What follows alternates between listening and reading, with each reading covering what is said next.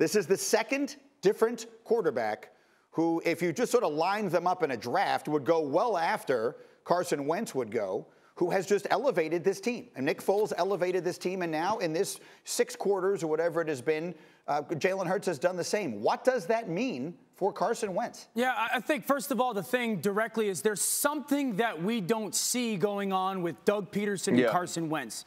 There is something. You know, the play calling was completely different. The feel of that game was completely different. That defense played inspired football. And so, you know, you don't go from one of the better quarterbacks in the NFL and one of the top guys in the world to doing what you do to all of a sudden not being able to do it unless it's up here. Like, there's something with his thought process and the disconnect between him and Doug Pederson. But I will say this, and I said this last week.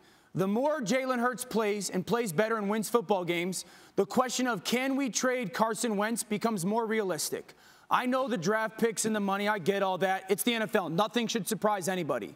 And then 2, if people in that organization believe that the draft pick of Jalen Hurts affected Carson Wentz and Jalen Hurts continues to play well, how do you have both of them on your team at the same time next year? I don't see how that's even remotely possible. So yesterday was great for Jalen Hurts. It was incredibly concerning for me when it comes to Carson Wentz. Well, RC, I can hear you agreeing. I'd love to hear your thoughts. It felt a little bit like the beginning of something yesterday. Did it also feel maybe like the end of something?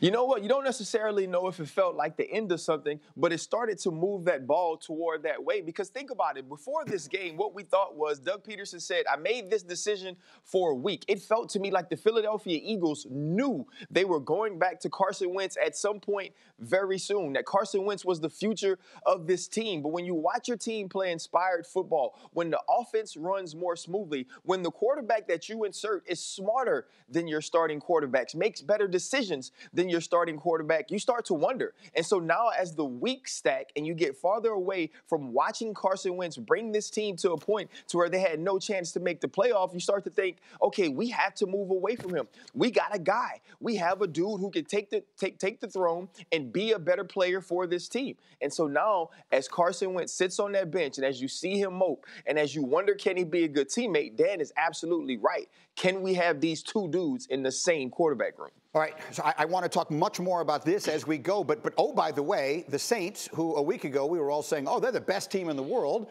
all of a sudden they lose a game that I think they won't feel really good about. What was your number one question coming out of that, Rex Ryan? Where was the quarterback designed runs? You know, I wouldn't have been surprised that a quarterback ran for 115 yards in a game. I just thought it was going to be Taysom Hill. I never saw it. We all know we saw Daniel Jones have 2, great quarterback runs against this team. My big question going in here is Philadelphia can't stop the design runs. And I just was shocked that we never saw them. Yeah. I mean, look at that stat from Hembo up there really quick, RC, 'cause I know you had a thought on this as well. Yeah, so it's not about getting Drew Brees back. It's about Sean Payton getting out of his ego, about Sean Payton to stop trying to prove to us that Taysom Hill is a regular quarterback, is a traditional quarterback. Let him run. Let him use his legs. The dude is built like the best tight end in football.